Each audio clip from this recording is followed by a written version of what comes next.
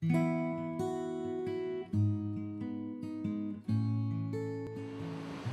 so lucky. We live in like such an amazing place. And we're going to continue to live in an amazing place. They're not going to feck it up. Do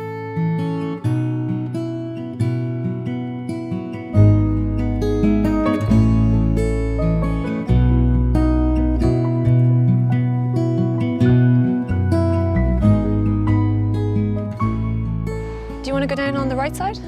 It's a bit steeper, but it's pretty cool. There looks like a sea lion down there on the sand. I mean, some people go way closer. He's having a snooze, so you could probably comfortably get closer. It's more for our protection, but also it's just sort of part of the whole thing of, you know, not harassing any animals, even if they're not afraid of us. It's just still, it's like we're coming into their environment and just to respect that. New Zealand endemic breed, the rarest sea lion in the world.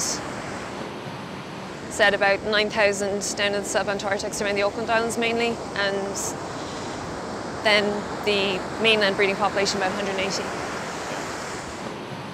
They'll usually start getting active at around an hour, 2 hours before it gets dusky. Yeah. And more of them will usually, like, what they quite often do is they'll swim along and they'll poke their heads out of the water to see if there's other sea lions on the beach. And if they see ones there, they'll actually come out to hang out with them because they're like uber social. And quite often before they go out to swim, they'll just be like messing around with each other for a couple of hours. It's almost like, I mean, I'm not sure, but it's almost like they're socializing time. This one looks a bit older. It's got the mane. The one back there would have probably been about like 6 years old. They don't like reach full maturity till they're 10. Yeah. And the mane gets more prominent as they get older. The thing is, they're not afraid of us. With seals, they definitely say you should never block their passage to the water because if they get spooked, their instinct is to run towards the water. Sea lions, it doesn't make any difference. They'll run either way. I had 3 couch surfing girls stay with me last year, and they came back. They'd been to Sandfly Bay, and they'd taken all these photos, and they were showing them to me. And there's one photo of them like lying literally on the sand next to a sea lion, and I was just like, if I could have slapped them. I was really annoyed with them about it. I was like, do you not realize, like, you know, what you're doing? That, you know, if one of them just decided to get up and go for you. They're not, I mean, it's not that they're aggressive really, but, you know, they could give you a bite and they give you a terrible fright.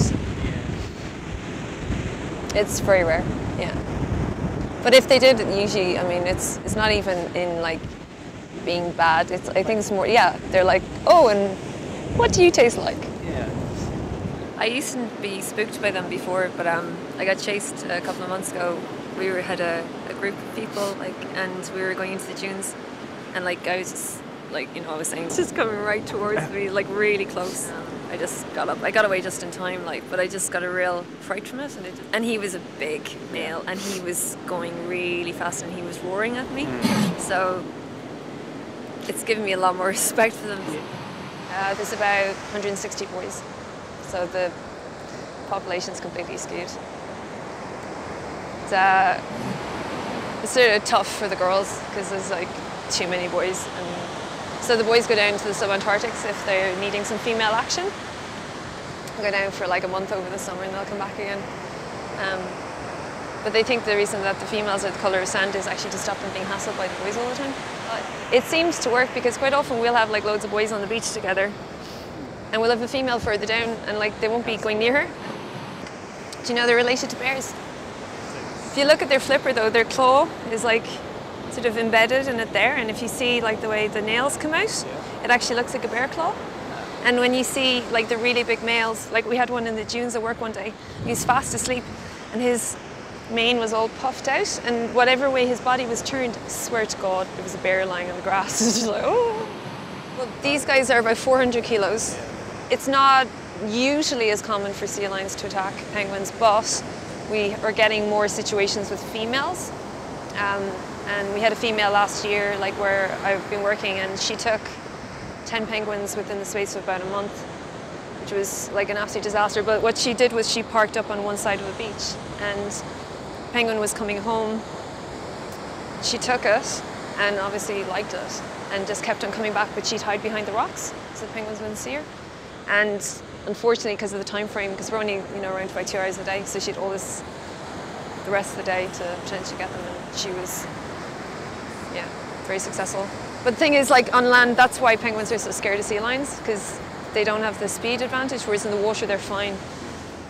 It also creates the quandary where, like, now that you're getting more sea lions on the mainland here, which is fantastic, but because they're more around the areas where the penguins are, it means there's more potential for attacks. So you're dealing with two critically endangered species, one attacking the other, and you're not meant to do anything about that. So it leaves you with this massive moral dilemma.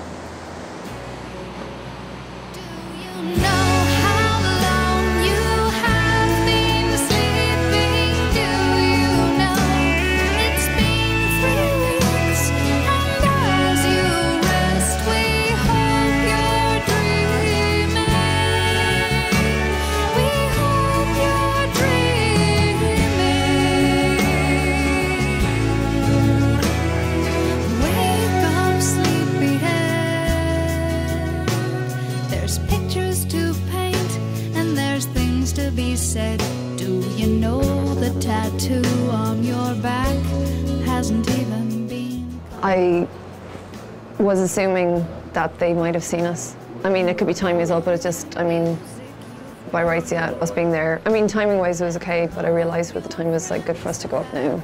But it wouldn't have been good to stay down there because they definitely wouldn't have come in. The ones here seem to be particularly nervous of people. Well, their behaviour is pretty much the same regardless whether they've chicks there or not. The only problem is if they do have chicks and they're coming back and they've got food in their stomach and they go back and see the chicks may not necessarily get fed that evening or get fed in time, and that's actually the reason why they closed Boulder Beach to the public, because the chicks were actually losing weight because the parents weren't getting back to them often enough because of people being around. And it was a huge problem, and it's made a big difference to their chances of survival now. So the chicks need to be about 2 kilos heavier than the parents when they leave them, because they're not taught to fish or to swim or anything. They have to figure it out themselves. They generally come in individually. Yeah. I mean, they probably would come in more as a group if there's more of them around, but there's so few. They don't really have the luxury. But they tend to, they don't time their arrival home deliberately together. Right. It's just potluck if they do. There's a few boxes. Right, yeah. Penguin? Yep. Where? It's hopping along. Oh. See it? It's shaking. Oh, yeah. No. Oh, I do see him now. Actually, do you see there's a penguin on the rock down there? Oh, so, see the yellow bit of, like, kelp or whatever to the right of that? Yeah, you can see his... He's turning on his side. See his what? Oh, yeah. Oh, yes, he's hopped up on these two. That'll be the one. Good spotting. That's where he went. Oh, yeah. Let's go. Yeah.